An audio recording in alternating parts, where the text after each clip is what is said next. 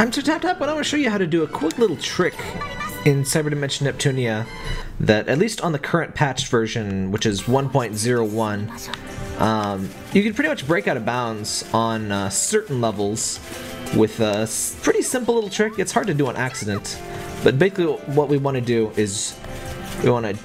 Oh, my skills aren't quite set up right. What we want to do is have a level 2 magic, which is one of the ones that casts a big circle with like 5 shots. So after you cast the shot, you sort of pause in the air, and you can jump again while you do that. So you just keep doing it as long as you have SP.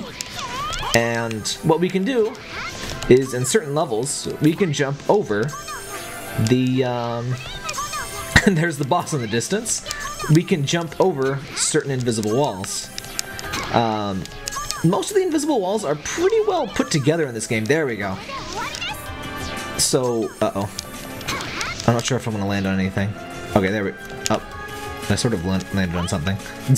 So this trick is pretty fun because you get to see kind of how the level was put together.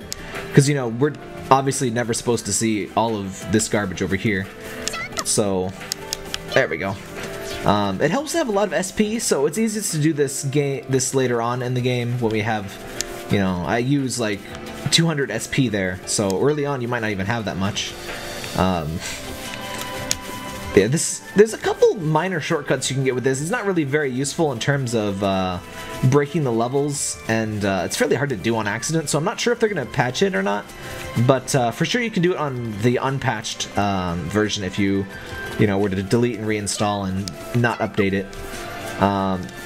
You can do the trick in any area, but some invisible walls are better than others. This area is very easy to get out with a fairly minimal SP. I've seen people basically do a moon jump and like go all the way to the top of the very first area and get out. But this is the easiest place I've found to do it. And if you're going to practice it, I would suggest trying it here first. There's some areas with ceilings, and I don't think you can get out of those, because you will just stop at the ceiling. But, you know, it doesn't have much practical value, because, I mean, like, probably the coolest, like, the most exploity thing you could do is get in or out of a boss fight, like I'm trying to do here. Oh, it also can help to have... Oh! Apparently... there's a few situations where it stops working. I'm not exactly sure why. I just kind of mash X, and I tend to jump successfully. Sometimes, I think it's because I hit a ceiling, but sometimes it doesn't work. Sometimes if you press other inputs, it stops working. But it's pretty reliable. As you can see, most of the invisible walls are pretty tall. I don't know exactly where all places you can do this at. Please do leave a comment if you found...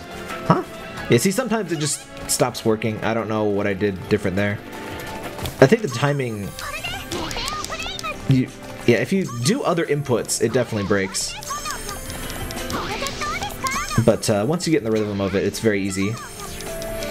Yeah, I really love exploring out-of-bounds areas and stuff, so this is a really cool glitch, and I kind of hope they leave it in.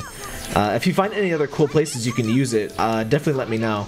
I know you can use it somewhere in the first map with the dogoos and stuff, but uh-oh. But I don't know where, because the video I saw just started the video in the air, like 1,000 feet in the air, and falling and just landing in, you know, the out-of-bounds area. But yeah, as far as glitches go, like worst case, you might have to teleport out or, you know, reset your console if you don't have the ability to get out because, you know, you don't have any items. But you can just use, let me show you, just for anybody totally doesn't know what they're doing in this game, but somehow imported it, you can just use one of these scrolls to get out. It's basically the escape button for the other games, and you can just get out. It's weird because some stuff has level geometry and some stuff doesn't in here because they don't. You know, obviously, you're not supposed to be here, but it's kind of fun, and you can see the water all up close. But yeah, that's pretty much all there is to the trick. I haven't found anything else too interesting beyond just the ability to do it, and you can try to run to that tree. I don't know how far you can get. I haven't really I think eventually you just kind of fall into the abyss, because eventually you just stop finding ground like we just did here. And yeah, the game auto-saves, so it's not really too big of a deal if you mess this up real bad and you need to leave, but fortunately, you can use the escape button in midair, so, you know, as long as you have one of those, there's no real risk of getting stuck. But yeah, that is a pretty cool bug. Let me know if you find any cool places to use it, and I'll see what else I can find myself. If you need help playing this game, by the way, I have an import guide. Just either go to sirtap.com, you'll find it pretty quick, or there'll be a link in the description. I translated pretty much all the major menus. A friend of mine translated all the little item names for you. And I got a little walkthrough to just sort of get you through the main story. So if you're getting kind of stuck, just try that out.